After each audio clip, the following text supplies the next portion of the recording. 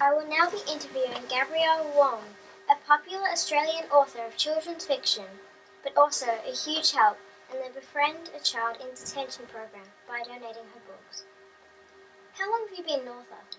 I've been an author about 13 years, yeah. What inspired you to become an author?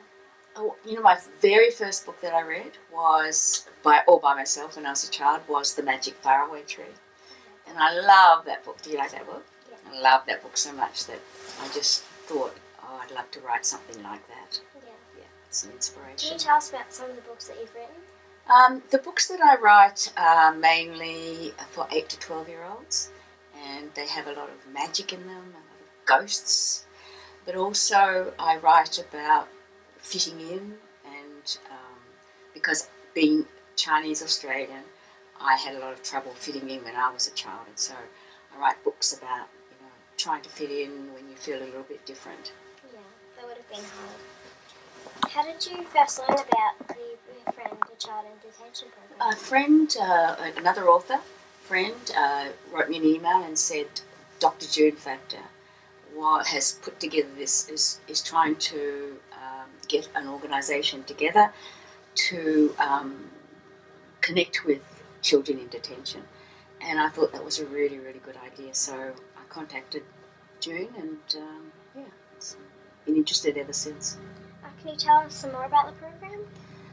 It's mainly it's collecting books and having children write letters, and these are sent to detention centres, but in Australia, but also off the mainland in Nauru, and where there are many children, about 90 children in detention there. And in order for them not to feel so isolated, Befriend a Child in Detention is a great way to show that they are actually haven't been forgotten, that they're not just stuck like in a jail.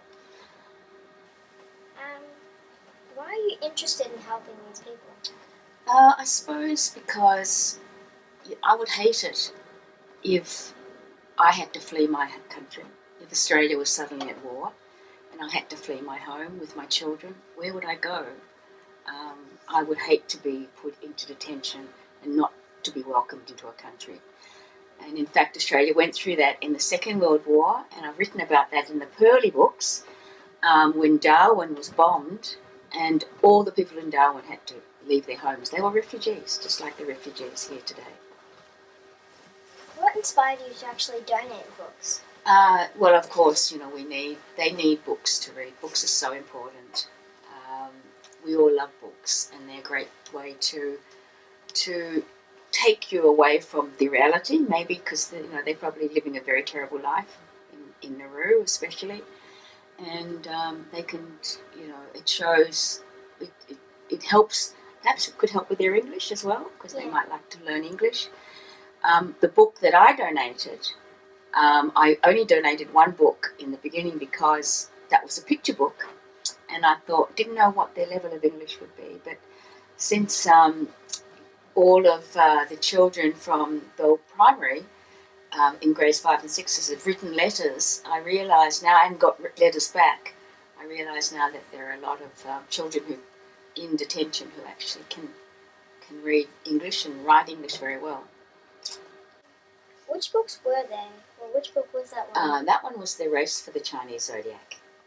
Yes, and illustrated by Sally Rippon.